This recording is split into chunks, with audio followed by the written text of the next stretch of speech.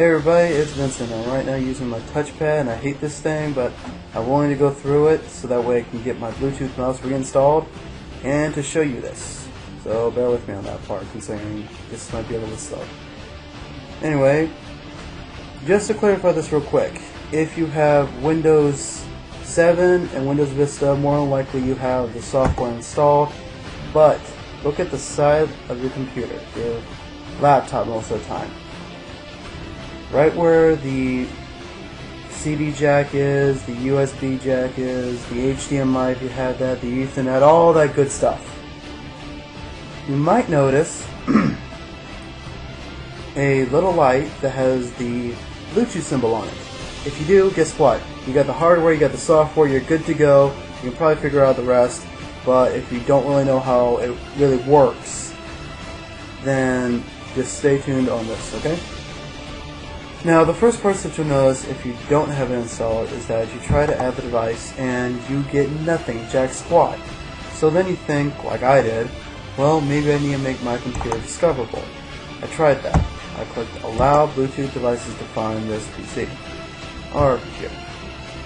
I clicked Apply, I get an error. I click OK, I get an error. Oh my god, was I pissed off when I found that, and I thought, okay, maybe it's nothing. It is.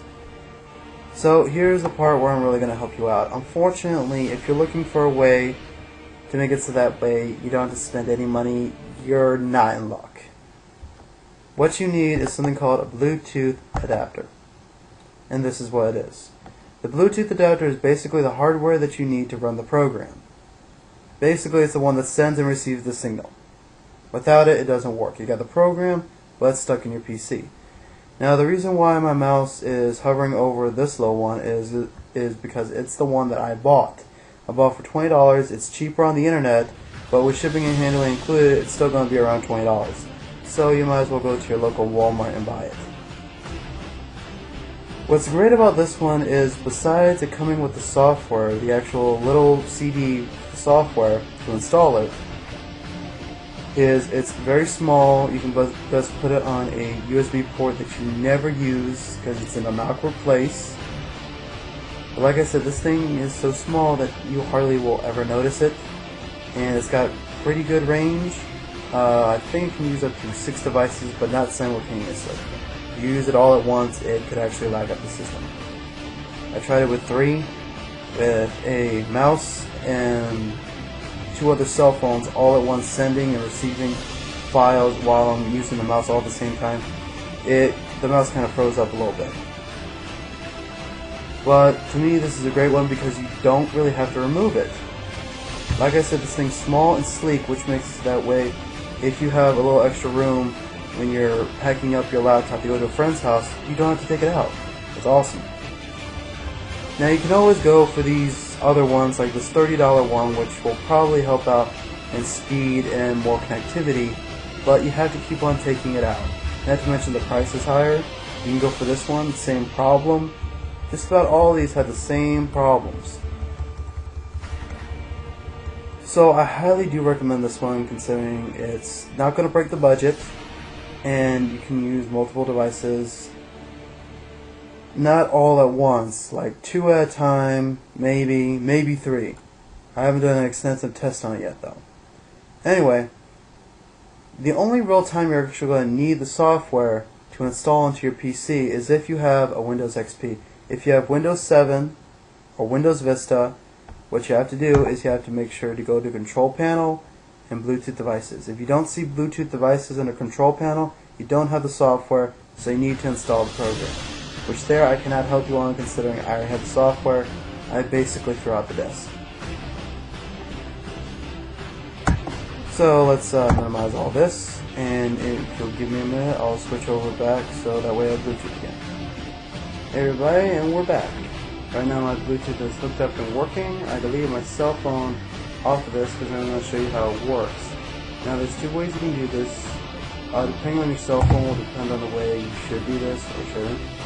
I'm going to go to Add Devices and show you both ways. Alright, there's my cell phone. Click Next. And you have 3 options. You can create a pairing code, have it create one, I'm sorry. enter a pairing code for yourself or do it without the pairing code. So let's do I enter one, so that way I don't have to enter in some long ass one. I'm just going to put in 4 zeros, which is normally the standard code. Now, more than likely, sometimes it will fail, considering some devices just doesn't work with it right. Cell phones, only certain ones work with it right, which I don't really know, but the Samsung RAM is not one. And as I thought, it did fail. Now, the second option is to go through your cell phone and go under Tools, or wherever you have your Bluetooth settings at, and try to search for your computer. Now, in order for this to work, make sure on your Bluetooth settings that you click Allow Bluetooth devices to find this PC. If you have that clicked, then you're ready to go. I'm going to have it look for a computer, and I just found my PC. Now I'm going to enter in a pairing code, which if you do it this way, you have to enter in a pairing code. Now it's going to start pairing, which then it'll say this little thing right here. And all you gotta do is enter in the same code that you used, and voila, pairing successful. Now to prove that this does work, I'm gonna go to my music, and I'm gonna select Ain't No Rest for the Wicked. That's actually the name of the song.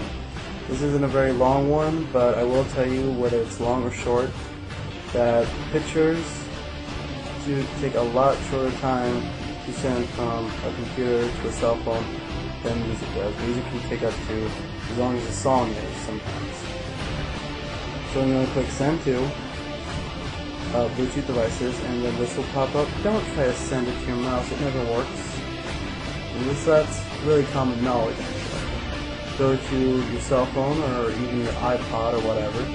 Click Next.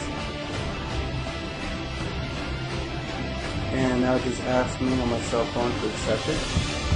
And I accepted it. And I'm going to edit this again like I did before, so that way you don't have to wait so long for this thing to send it. And as you can see, it went successfully. But like I said, it takes a lot longer, which this one I think takes about a minute for it to send all the way through. Anyway, this was just a demonstration on how it works. Like I said, with some cell phones, you can do the first way I showed you, but with most of them, you have to have the cell phone find the PC on its own, which is why I do recommend that you allow Bluetooth devices to find the PC. Anyway, this has been Simple Wolf Flame Productions. Thank you for watching this video. I look forward to seeing you all in another one of my videos.